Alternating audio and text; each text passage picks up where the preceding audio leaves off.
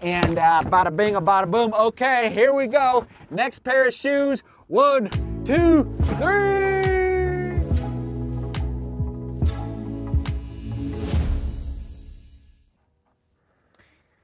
And we're back. We're back, everyone. Back to the studio, back to Denver. And yes, a new pair of shoes arrived. We're going to open these up here in a minute. I resisted filming all day. Oh, it's hard. I don't like doing that. My camera and me, we're just like, I just love being creative all day long. But at the same time, I know that if you're watching this vlog, watching this video, you're probably here because you're intrigued to learn about how I dress during the cold, dark winter months. And listen, I get it. Some people are in Brazil. Some people are in the Philippines. Some people are in Malaysia or maybe Tanzania, wherever you're at. So some people don't have to deal with cold winter running, but I hope you stick around because at the very least, who knows, maybe someday you will travel to a cold location and you can come back and watch this vlog at a later date. So what I'm getting at is today is a simpler filming day. And every now and then I do this just to I guess, relax a little bit, if I can put it that way. Okay, and I'm listening to all of you on DeMoor Global Running on Facebook. It's absolutely unbelievable. I think we're heading, I think we're at like 1.8 thousand, 1,800 members of the DeMoor Global Running group on Facebook, so it continues to grow very fast. But a lot of the questions are about winter running gear. For example, I'm just going to read a couple real quick.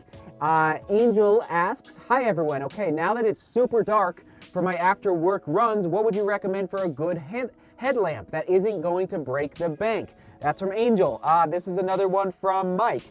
The struggle is real. In Wisconsin, black ice on the roads. Getting colder and more snow is on the way. Do I figure out how to survive the roads in cold versus become a gym rat and do the treadmill for the winter? What's smart? That is from Mike. So bottom line, I'm listening to all of you, and that's just a couple examples. We're talking lots and lots of questions about winter running gear. So hopefully I give a little insight right now. So that's what's going on. I've got notes here on my computer. We're going to dive into it, talk about these shoes, open those shoes in a minute. And I should say this up front. I'm not necessarily endorsing a particular company with respect to what I'm about to share. Like, there's so many different outerwear companies now. And outerwear is, this gear that you wear on your body to stay warm. There's just like, it's endless.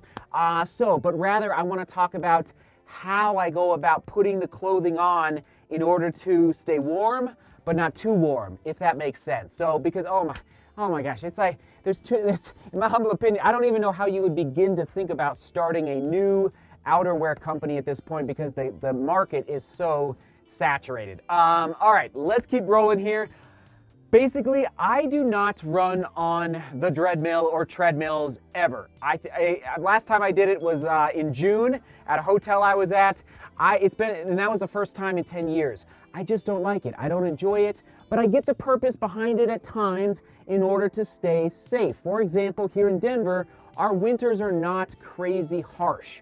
I don't live in Green Bay, Wisconsin, or Portland, Maine, or Oslo, Norway, or St. Petersburg, Russia, or somewhere. It's like there are some really, really extreme winter conditions out there. So I understand that sometimes just for the sake of safety, you do need to run on a treadmill, but I do not do that.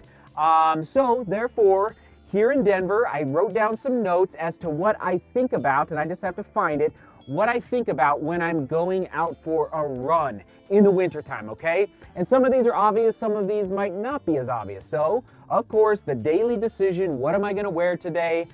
Temperature, the most obvious. Wind, oh, that's a big one. We can have some really tough spring weather here in Colorado, really windy conditions. Humidity levels, which we don't have humidity here in Colorado. It's like very, very low. But that's a factor if you especially live on near the ocean. Cloud cover. Oh man, here in Denver, we have 300 days of sunshine. Shh, don't tell anyone, don't tell anyone. With 300 days of sunshine per year, I should say.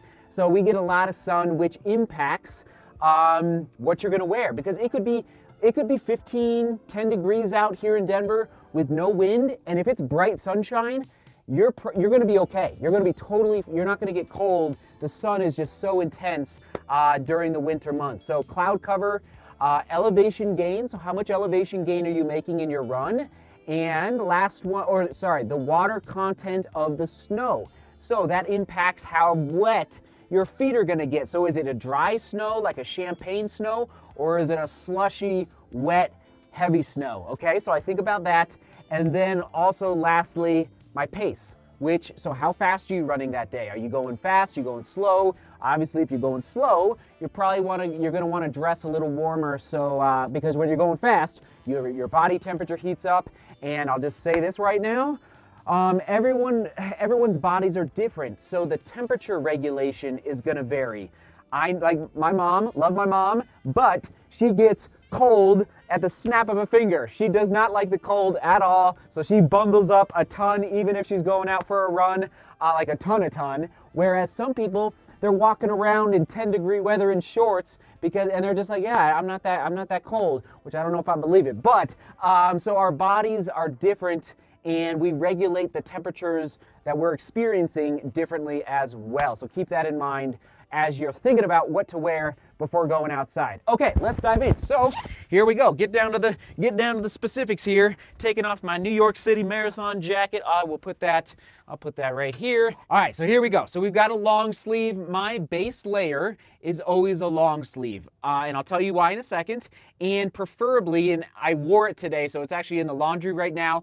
I love the long sleeves that have a hole right here for your thumb. It just brings the sleeve a little further down your hand and your wrist. I love it. And mine is it's actually an old school, it's an LL Bean. I was wearing it today. It's amazing. I've had it since high school. That was 15 years ago, and I'm still using it. And so like quality. If you buy something for 50 bucks, 60 bucks, 70 bucks, it might last you for a decade or 2 or 3, who knows? So anyway, I always have my base layer. Now, the dividing line for me is basically that 22-degree mark. I'll just say between 20 and 25 degrees, as far as that's my decision point. And again, it'll vary for you as to whether or not I'm gonna beef up how much clothing I'm wearing. So if it's below, let's say 22 degrees, I'll put a t-shirt on over my long sleeve in order to keep my core temperature a little warmer. All right, so here we go. Bright green for you, and there you go. But if it's above, now you have to think about the wind. You got to think if it's, if it's snowing out, there's other factors to consider. But if it's above 25 degrees, I will not put the t-shirt on, okay? And again, this is for me. And then on top of the long sleeve, the t-shirt, and of course, think about your pace for that day. I will have a windbreaker on. Now, this is a water-resistant jacket from Solomon, and I will link it down below, but it is not waterproof, and it is not a jacket. It's not designed to necessarily keep you warm. It's designed to cut the wind. This is what's keeping me warm, combined with the movement of going out there into the elements and just building up body temperature by moving. So this jacket, I love it because you can't see it, but basically it wraps around your waist and really right down around your glutes and around your hamstrings. It goes really low, so it keeps everything nice and warm all the way down to your upper legs. And there you have it. And then bada bing, a bada boom. So I'm gonna talk about my head in a minute. This is how I dress in the winter. For my upper body. Moving on now to, I think I'll talk about my head. Okay, here we go. This is actually my favorite part. Oh, did I bring it out? Yes, I did. So I don't usually wear this hat, but it's again all I could find in the moment. So I'll put a hat on, okay? Put a hat on, pretty basic there. Again, usually one that is not as thick as this one. I have a Saucony one right now. I like it a lot. Anyway, and then my favorite combo is the hat plus the buff. You better believe it. So right like that, bada bing, a bada boom. Can you still hear me? Just like that. Okay, and why do I love it? Why do I love this? The buff tucks into the coat so well, but at the same time, as you're going and the sun comes out, or you're feeling good that day, and you decide, you know what, I'm a little too warm. Boom, take it off the ears and just keep it around the neck. And for all the doctors out there, don't we lose a ton of heat through our neck? Correct me if I'm wrong, but I think because the veins and the I don't know, the arteries, yeah, the arteries are so close to the skin that we lose a lot of heat, natural heat from our body temperature through our neck. So I still like to keep the buff on my neck, even though my head is starting to get a little warm. Does that make sense? So, but if it is cold, remember below that 22 degree mark, 22 degree mark, I'll keep this on, bada bing, bada boom, and keep that up like that. My ears are, it's just such a, and a lot of hats don't keep the wind out of your ear, right? So I just love, it just hugs the face oh so well. And okay, I also add a sun hat, yes, in the wintertime, that's right. So let me just, now not necessarily this one right just like this, but the sun is really intense here in Colorado. So, and even in the winter, it'll hit the snow and then it'll reflect up onto your face. So once again, that is why I love the buff, because the buff, you can pull it up just to help protect your cheeks just a little bit, just like that, while still being able to breathe out of your mouth, out of your nose, just like that. And then, I didn't bring them out here, but my Smith sunglasses. So I've got a lot of coverage on my face with this combo. And the hat just fits basically perfect right over this winter hat plus the buff. All right, does that sound good? Okay, moving on to another part of the body is the hands. I struggle. In fact, I'm not even going to talk about it. Can you help me? I have all sorts of different gloves, and my hands are always too warm or too cold. I don't know what's going on. Not always, I shouldn't say, but I struggle with my hands. I'm not even going to talk about, I have one pair of gloves that work okay. The company is Nofel or Nofel, N-O-F-E-L, but I'm going to lean into your expertise. How do you keep your hands warm in the winter but not too warm? It's crazy. My hands are always a little crazy in the winter, so we're going to move on from that. What's next? Okay, legs, real quick. Where are they? Tights. Yes, I always wear tights with boxer briefs. Yes, putting that out there. And these are my thicker options. I have a warm option and then an like really warm, which is these, and then an option that is not as warm. But in addition, when the temperature definitely goes below that 20 degree mark, compression sleeves on the calves and on the hamstrings, because I don't want to risk pulling a muscle out there in those frigid cold temperatures, okay? Very rarely do I wear like pants that are baggy in the winter time. It's always tights. Yeah, so legs are like the easiest thing to keep warm in the winter, in my opinion. It's the feet, the hands, and the head that are the tough part. Okay, moving on real quick before we dive in. So I actually forgot to mention this earlier. Yes, we had a bomb cyclone hit Denver last winter. Basically, I think it's where the temperature drops something like, or like the barometric pressure drops and the temperature drops in a 12-hour or 24-hour period, like extreme. It's crazy. And so we had one hit Denver last winter. And so yes, I actually went to the Army surplus store, and when it gets crazy out there, so I'm talking below zero, which I love, by the way, I love running in extreme temperatures because I think it gives me a little bit of a mental toughness. Like if you can run in below zero temperatures and be safe, I think you can apply that to other elements of this world where it's like, you know what, I got this. This isn't that crazy. Like, I don't know. That's how I approach running in the extreme temperatures. So when it gets below zero and it's windy, I don't mess around. There it is, my full-on mask. You better believe it. Kind of look like a bank robber out there, but I don't care. And then I'll put my sunglasses on right over that. And then, for my feet, usually when it's below 0 degrees, I don't run over 10 miles because, you know, got to be smart as well. No reason to be out there below 0 degrees Fahrenheit, I should mention, for over 10 miles. But when I do, I wear these Polar Extreme socks. Here they are. And these are actually socks that hunters wear when they go out hunting. They're actually too warm for running, But if you're only going out for, let's say, 45 minutes to an hour, hour 15, they actually work well, but your feet actually start sweating almost too much in these. So you don't want to wear these for a long, long run. These are more for anything around below that hour mark or near that hour mark. So it's Polar Extreme. Love these socks for the below 0 degree Fahrenheit days. And there it is in Celsius on your screen. Okay, as far as socks go, I love Darn Tough and Smart Wool socks. I don't have them out here, but Darn Tough, Smart Wool socks. I love the Smart Wool, the thicker option. I just think wool wicks away moisture so well in the wintertime. Anyway, so those are the socks. And as far as shoes go, and we're gonna open this box in a minute, Salomon Speedcross 5, there it is. I wore the, and now there's a GTX version. This is not the GTX, so a little Gore-Tex mixed in.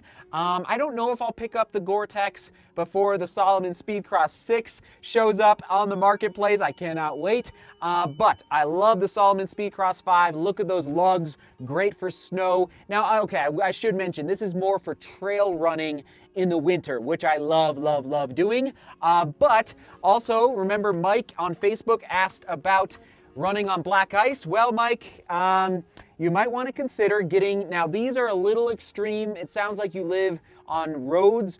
It just depends on the snow and the thickness of the snow and the ice, but this is the Innovate Arctic Claw 300 with micro spikes built into the outsole. Now the lug depth might be too much for an urban environment, but if you live in an urban environment that is just completely covered with snow, like I'm thinking Calgary or where I get, you know, like not like Chicago, but like places that are truly Minneapolis, like really, really snowy, and the snow doesn't go away. Upstate, like Vermont, or somewhere like we're in Europe, I guess Sweden, some places in Sweden. Like I would absolutely wear this shoe all the time in the winter with thick socks. And even if I was in a city, I don't care. Like I would use the lugs to my advantage, running, just plowing through the snow, not having a care in the world that I was gonna fall, because I would trust the lug depth with the micro spike. So I really enjoy the Innovate Arctic Claw 300. I look forward to taking these out actually very soon now that the snow is back. Okay, shall we open this box? Let me just make sure I didn't miss anything. What a day, what a day. Okay, as I'm opening this here with the trusty knife, question of the day, winter running gear tips. What tips do you have for this YouTube family, this growing YouTube family, for staying warm in the wintertime, but not too warm, okay? Like, and listen, Denver is not an extreme winter place. There are so many other places around the world where we gotta lean into your experience. Help us. I'm trying to communicate what I've learned, you know, over the years, but I know there's so much more experience out there that you just have to, if you wanna run all year long, you have to be really, really dialed into your gear in the wintertime. So thank you for answering that question of the day down below. And bada bing, a bada boom. Okay, here we go. Next pair of shoes. 1, 2, 3. There it is. Ultra in the house. The Lone Peak 4.5s. Bada bing, a bada boom. Oh, wow. Lost one. Hold on. Oh my goodness, they're black. They're black, everyone. Who is an Ultra Lone Peak fan out there? Wow. Oh my. So, as you know, Ultra is a company zero drop shoe, and I am excited. So I'm not a huge Ultra guy, just gonna say that right now, but I do see the benefit of zero drop for recovery days especially. That's how I use Ultra running shoes, and this is epic. So the reason this connects to winter running is because the lug depth is there, but I'm just looking at it right now, it's not crazy extreme. I'm excited. Who knows? Maybe we will take these out tomorrow. How does that sound? Oh man, that's interesting that they're black. I must say, it catches me off guard. I kind of like it. It's kind of got that, I don't know, no nonsense look to it, so that's pretty cool. And yes, there is a rock plate in this Ultra Lone Peak 4.5.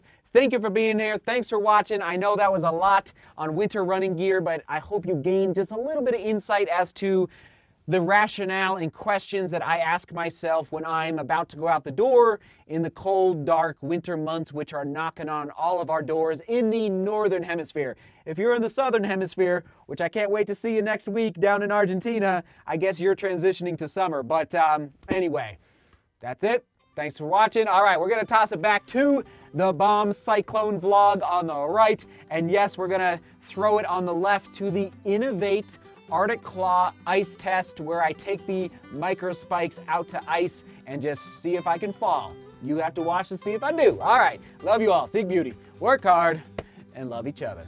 See you tomorrow.